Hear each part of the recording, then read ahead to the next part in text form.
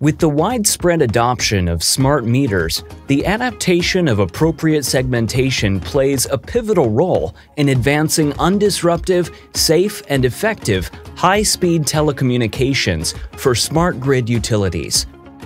Automated meter reading versus advanced metering infrastructure. What's the difference? Let's start with AMR. AMR is the communication technology utilities use to automatically collect consumption and status data from meters. AMR systems can be either walk-by or drive-by, with a data receiver in proximity to the device. This data would be stored on a local collection device, usually a laptop, and then uploaded to the utility cloud data center offline later.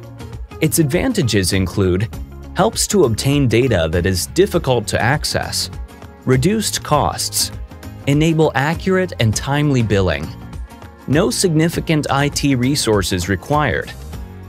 Now, let's talk about AMI. AMI is an integrated system of meters, communication networks, and data management systems that enables two-way communication between meter endpoints and utilities. Unlike AMR, AMI doesn't require utility personnel to collect the data. Instead, the system automatically transmits the data directly to the utility at predetermined intervals. Let's dive a little deeper into AMI. AMI can provide the necessary information to improve energy efficiency, detect leaks and malfunctions, and help utilities manage costs and customer service more effectively. This is achieved by enabling two-way communication over a fixed network between the utility system and the metering endpoints. Two-way communication capability is the differentiator between AMR and AMI.